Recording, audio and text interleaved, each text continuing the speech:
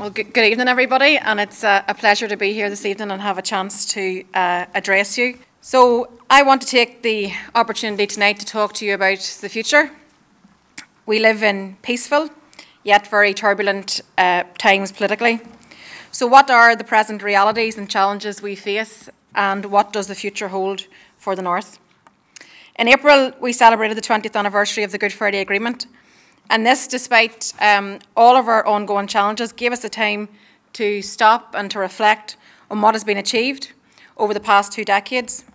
And the entire island of Ireland has been transformed as a result of the peace process, where we've emerged from decades of political conflict and towards a more prosperous, peaceful and democratic society, of which the Good Friday Agreement of 1998 is the very foundation stone. The agreement was reached after the IRS cessation of 1994, which resulted in multi-party negotiations, forming the basis of a political agreement between the Irish and British governments and between the parties. The agreement received overwhelming endorsement in referenda that was held north and south. The agreement provided an end to conflict and provided a peaceful and democratic alternative and a huge opportunity for us all to design a better society for ourselves and for future generations to live. The declaration by the parties at the start of the agreement says, "We are committed to partnership, equality and mutual respect as the basis of relationships within Northern Ireland, between North and South and between these islands." When I reflect back to that time as a 21-year-old living in County Tyrone, where we had endured a long conflict, grown up under British military occupation, witnessed firsthand the heartache of family and friends and neighbours being killed, I recall the year of 1998 being one that had optimism and was a time filled with hope. This was what motivated me to become active in politics and public life, and a desire to help build and shape the new future and the opportunities that were before us. Having served in the Assembly alongside Unionists and those of a different cultural, religious and political tradition as myself, I inevitably formed friendships with people on a human level and political partnerships whilst working together to improve and deliver public services and a better quality of life for the people that we collectively represented. That partnership and that friendship was no more epitomised in the relationship between the late Ian Paisley and the late Martin McGuinness, while serving together in 2007 as First and Deputy First Ministers. After a turbulent number of years, from 1998 to 2007, of the Assembly being up and down, this period from 2007 once again gave a renewed sense of hope. There was a sense that these once arch opponents had come together and led us over the threshold into a new era, and were making good on promises given in working with each other in good faith. As the new Vice President of Sinn Féin, I want us to keep that faith. I want us to keep faith with the hope, drive change and get us back to rebuilding partnership and friendship in a working assembly and an executive which allows us to open the door and let the future in. I truly and passionately believe that we need to get back to the letter and to the spirit of the Good Friday Agreement. It was and remains a precious gift of peace to our young people, and it is absolutely indispensable. But I also recognise that peace alone is no longer good enough for this new generation, who rightly demand to be afforded civil, social, economic and cultural rights in the year 2018, which are taken for granted and routine elsewhere on these islands, but are unjustly denied here. Much has changed and been achieved since the Civil Rights Campaign of 1998. But to think that any minority group, or any group at all in 2018 still has to fight for basic rights, including women, LGBT, Irish speakers, ethnic minorities, is simply not sustainable. It is unjust in this modern era. I won't rehearse the past 21 months of political breakdown and deadlock, deal or no deal, because I want to focus tonight on resolutions rather than recrimination. But while we are accustomed to crisis, to disappointments and setbacks in this part of the world, it is imperative that we arrest the political drift that we are currently in, and that we stop the attempts to unravel the Good Friday Agreement and its political institutions before it becomes unsalvageable. Clearly that is a monumental challenge, otherwise it will be done already. There is no way of escaping the two present realities and challenges which are undermining any attempt to restore the executive at this time. The first is the unwanted Brexit. This has been imposed against the wishes and the best interests of the people here. The second is the DUP and Tory confidence and supply arrangement at Westminster, where Theresa May's government is wholly reliant on the DUP to stay in power, and therefore prioritising this self-serving agenda over the peace and the political processes here. And both these realities are putting at risk our hard-won peace. This deal with the DUP robbed Theresa May and her government of any pretence whatsoever of impartiality in the negotiations for the restoration of the North's political institutions. The idea that her government could act as an honest broker whilst being beholden to the DUP stretches credibility to beyond breaking point. Karen Bradley, as British Secretary of State, disgracefully moved to suspend her powers to call for a future Assembly election because the courts were likely to go on to force her to do so. And she disguised this by, in tandem, cutting MLA pay, something which we said she should do a long time ago. So why has she done this? Because the DUP didn't want to face a court-ordered election while the RHI inquiry is running, as they're exposed for incompetence, dysfunctionality and allegations of financial malpractice by the day.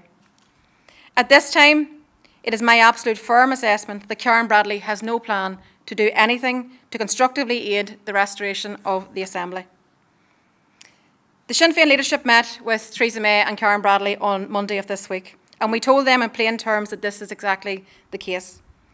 It is therefore the duty and the responsibility of the Irish Government, who are co-guarantors of the agreement and the peace process, to hold the British Government to their responsibilities.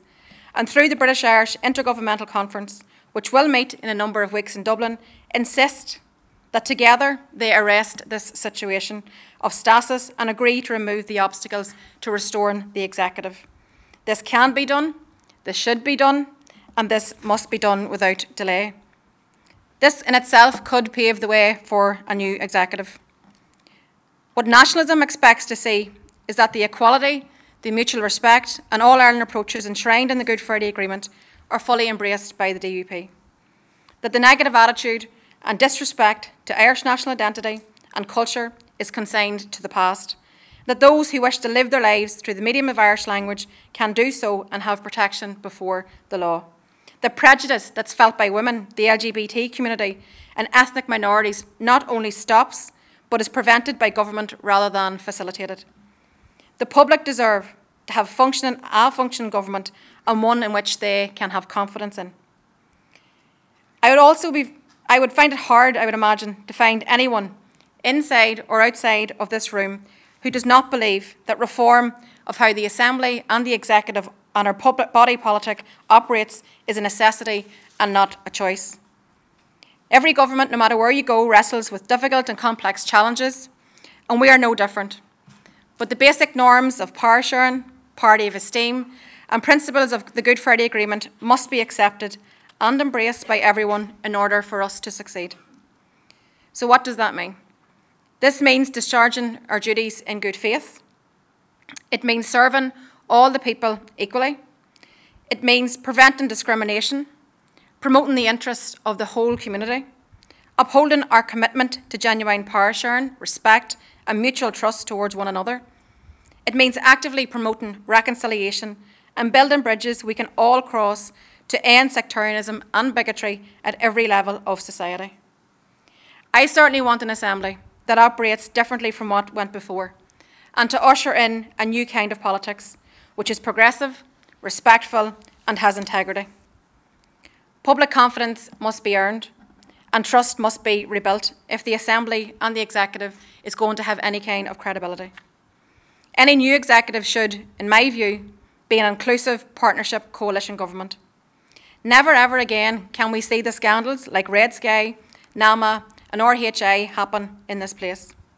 This is totally unacceptable and unethical behaviour. We need civil service reforms and proper checks and balances too. What the civil services role has been in contributing to the RHI debacle, nobody doubts that it has a critical role in ensuring that there is never a repeat, and therefore we must look at serious reforms. We need ministers who are competent to do their jobs. We need legislative reform to ensure that special advisers operate in an accountable and lawful fashion if we are to uphold the highest standards in public office. We need open government, where decisions on how they are taken and on whose interests are laid bare and properly scrutinised day and daily with no hiding place for any risk of malpractice or cronyism. So can this be done? Yes, of course it can. We all need to know that if we're going to re-enter talks, that those participating have the will to reach agreement, have the mandate and the authority to actually take decisions, and know what it is that they're looking for, because each party brings their own issues, and every party has issues which they want to see resolved. Progress is and always has been possible. If there is a political will, then there is surely always a way. Brexit was not our choice, and it is unwanted by the majority of people and the majority of parties here in the North. There is no good to come from Brexit, for Ireland, North or for South. Throughout all of our peace process, the European Union has been a critical partner for peace, providing substantial political and financial aid, which has led to a greater economic and social progress on an all-island basis. The Brexit crisis is deepening. It is unprecedented, it's chaotic, and how it will pan out is unpredictable to everyone at this stage. As the Brexit negotiations enter the final critical phase, outstanding issues remain to be resolved, not least the question of the Irish backstop and the nature of future relationships between Britain and the European Union. If a deal is reached, there remain a number of challenges to overcome, including obtaining the consent of the Westminster Parliament for any deal. So these issues raise profound questions, not only for the North of Ireland and the EU, but also for the future of the Union itself. The majority of MLAs elected are anti-Brexit, and we are collectively mandated to defend the North's interest. The DUP, in terms of Brexit, are isolationists and on the wrong side of the argument and the democratic will of the people here who voted to remain. They support Brexit at any cost, of imposing a hard border, or, as Nelson McCausland said, Brexit at any cost. Arlene Foster insists that the DUP will not accept a deal that introduces new regulatory difference between the North and Britain, and that this is a red line, that this red line is a blood red line for the DUP. We have to avoid economic apartheid on this island and a hard border. Michel Barnier, the chief negotiator, has said the checks are unavoidable if the erection of a physical border is to be prevented, and that the EU wishes to make them not too burdensome, in particular for smaller businesses. He says that their proposals limit itself to what is absolutely necessary to avoid that hard border, customs procedures and the respect for EU standards for products.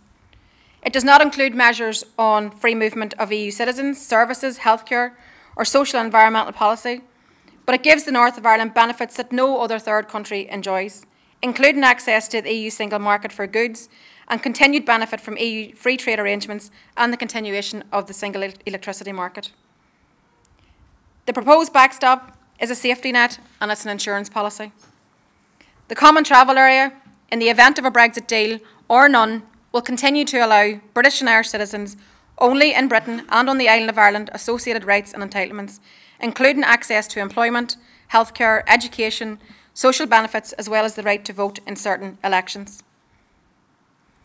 Brexit cannot be considered to be an orange and green issue, and I think there's considerable merit in us all looking at post-Brexit rights and entitlements through a new lens.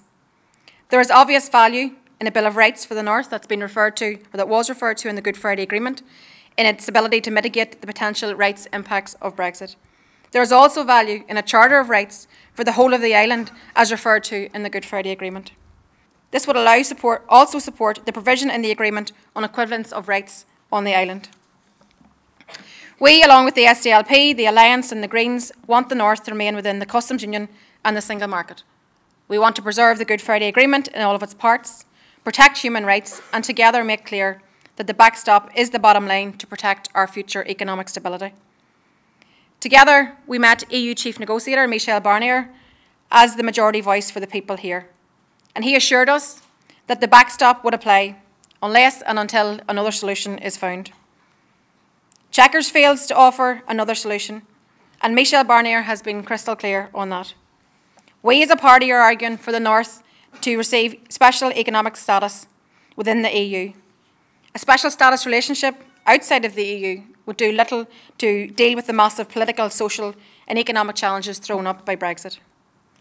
As a former Agriculture Minister, I'm acutely aware of the critical importance of the agri-food sector to our economy, and it's uniquely vulnerable to the loss of EU funding and the potential tariff and non-tariff barriers for trade. For example, almost 30% of the North's milk is processed in the south, which also receives 40% of our live lamb exports. So we all know that Brexit poses major challenges to agriculture, but also to manufacturing, to the retail sector, hospitality, higher education, tourism, energy. All sectors will be negatively impacted. We also know that the fluctuating euro-sterling exchange rate will be compounded if there are additional trade tariff costs imposed on businesses which some firms could find it impossible to keep trading. Impacts on trade and employment and the need for competitiveness and innovation are all amplified. When trying to attract investors, we talk about our strategic location to British and European markets. We talk about our skilled workforce. We talk about our competitive operating costs, our advanced infrastructure, and these things are now all at risk because of Brexit. The EU helps fund much of what we take for granted. To retain our economic competitiveness, we cannot incur additional trade costs, and we need to retain access to labour and skills. I firmly believe that we need to develop and nurture and build and grow the all-island economy, where we can develop closer regimes and models of integration. In light of Brexit, it's imperative that the island of Ireland redoubles our efforts to develop and rebuild a modern, competitive and sustainable economy, where we open up doors to trade, investment, tourism and jobs, but also develop and invest in our indigenous industries. We need to improve the competitiveness through investing in public services and in infrastructure. And the EU support clearly helps us to do these things and brings massive economic and social benefits. These programmes are important, all the EU programmes are important drivers of regional development in a cross-border context, and they allow for practical support of the peace process and advancement of the Good Friday Agreement. One of the most obvious symbols of the peace process, the invisible border on the island of Ireland, and that is essential. Prior to the Good Friday Agreement, security checkpoints on the border, military installations, which had been built and reinforced from the 70s onwards, were symbols of division and conflict. The demilitarisation of physical border crossings and checkpoints is both a symbol of and a dividend of the success of the peace process. People's daily lives in the border regions have been transformed, and any reversal will have huge adverse economic, social and political and security, but also psychological impacts on people, both in border communities and on the island of Ireland as a whole. Brexit represents the greatest economic threat to the island of Ireland in a generation. I fully respect the right of the British people to leave the EU, and I wish them the very best. However, I am absolutely opposed to the British government dragging us out of the EU against our will. Sinn Féin have influenced and made our case to the EU 27, in the Dáil and in the European Parliament. We will continue to make our voices heard and to build a progressive coalition around our national interests in the coming weeks ahead. With all of this going on, there's a growing sense that circumstances are rapidly changing, which will inevitably lead to the final breakup of the constitutional structures of the United Kingdom, which Theresa May and the DUP say they are committed to preserving. The Sinn Féin leadership met with the British Prime Minister and the British Secretary of State in London on Monday. We have made it clear that in the case of a Brexit crash-out and in the case of a no-deal scenario, that it's absolutely incumbent upon them to put the constitutional future to the people here through a unity referendum that was promised in the Good Friday Agreement. Their planned imposition of Brexit in Ireland once again demonstrates the failure of partition and exposes further the gaping demographic deficit inherent in a partitioned Ireland. People from across this society, and I believe even those with a British identity, are questioning what will be the merits and benefits of staying within the Union after Brexit. The EU has said that in the event of reunification, the whole of Ireland will be automatically subsumed back into the EU. So the debate about our constitutional future is underway. It's as much about our relationship with Europe as it is about our future Ireland. The Good Friday Agreement provides a peaceful and democratic pathway to Irish unity. And the issue of Irish unity has taken on that whole new dynamic because of Brexit.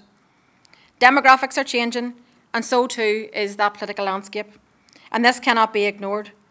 Peter Robinson's remarks here at Queen's University when he gave his own lecture back in June acknowledged this. The Good Friday Agreement gives people the opportunity and the choice to decide our future together. How we live together, how we work together, and how we share this island together. The political momentum on change is moving in that direction. Sinn Féin wants a new Ireland, a fairer Ireland, and a united Ireland, but we certainly don't claim to own the debate. I have absolutely no doubt that there are many people within the unionist community who look to Brexit with the same fear and the same trepidation as those from a nationalist and Republican background. The unity referendum is coming, and we need to be prepared for it. There's a duty on all of us to be prepared for it, and all options must be on the table as we shape the future together.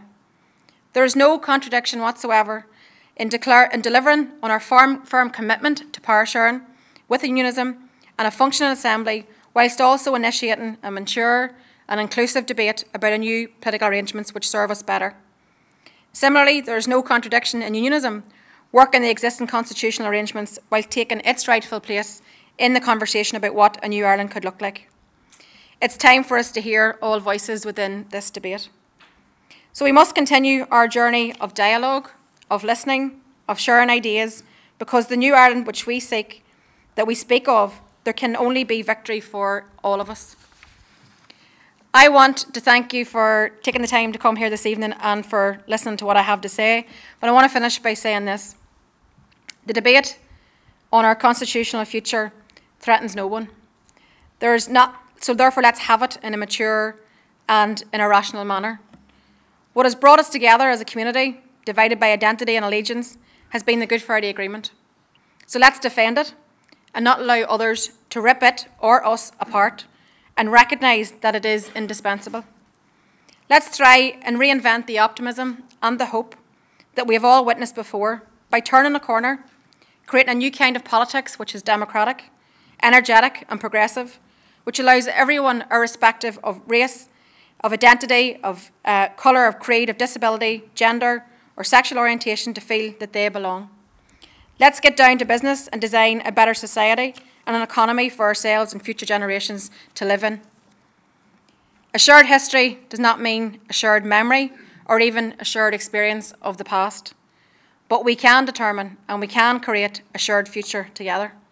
We can open doors and we can let the future in. We must give people hope and we must create opportunity for young people. This is the most defining period since the 1998 Good Friday Agreement. Change is happening. Dialogue is crucial. We need courage, not chaos. But most of all, we must choose hope over fear. Gura míle maith.